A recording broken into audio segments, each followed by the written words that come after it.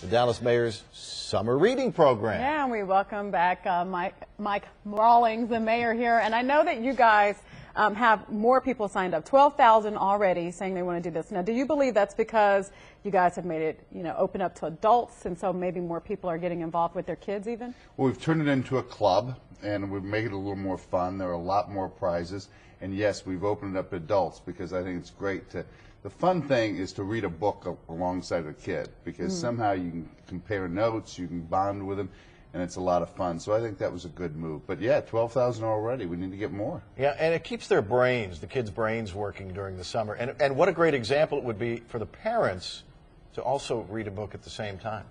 I'll tell you, it's the way the brain works needs to not just be totally fed easy stuff. You need to connect the dots, and what the reading helps you imagine where you are, helps you think about things. I want Dallas to be the city that reads, and if we were known for that, it would be the education would be improved, or job performance, and our family units would be together. So this is important. Yeah, a lot of kids look at it as a chore. It's like, I gotta read a book. I understand that. I understand, because they want to kind of do other stuff. But I'll tell you, if you get into habits, sort of like running or doing anything, it stays with you for your life. And my mother made me read in my summer, and I was part of a reading club, and it's helped me.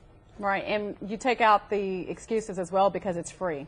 Well, it does, and you win prizes. Okay, you read 3 hours if you're under 6, or 5 hours a week if you're over, and you get Ranger tickets, you get food, you get a lot of prizes. So that there's immediate gratification too that's wrapped up into this. It was fun, but more importantly, the books are fun. Right. The books are fun. I brought a couple of mine. So I was kidding you about that thing with the freeway over on the east side of downtown to get down to some city business. You don't get to come by and just talk about kids' books and stuff. What do you think about that? It's an interesting concept. There's a bridge now, that the great deck park that bridges uptown and downtown. What about on the other side of downtown, Deep Ellum and downtown? Well, I'll tell you, one of the things that was done decades ago was our city was kind of divided up by these high freeways. Yeah. I'm a big fan of low freeways or underneath the ground. And I love for Deep Ellum to be connected. Deep Ellum's a great creative place, and I think artists and musicians there, it would be fabulous to do it. It is a matter of $1 billion, and there's a lot of transportation issues that we're facing, and so we'll tee that up and discuss it. A lot of zeros. What do you think about Mike Miles upset about what's happening with his chief of staff? A lot of turmoil there. What's your reaction to that? Well, I think the school board has been very steely in their determination to reform the school system. And they had a very important vote this last year.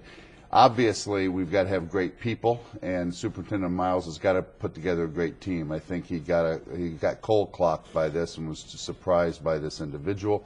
And it's very disappointing, and we've got to kind of regroup, and then we'll rebound on that. It's tough in any organization that big. You had a very similar situation happen in the city of Dallas, and it's got to be embarrassing, it's got to be frustrating, it's got to make you angry.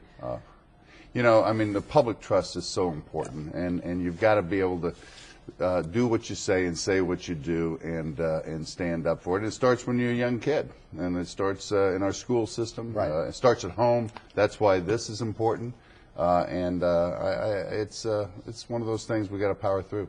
All right, way to bring it back home. Reading is fundamental, and of course you can sign up online.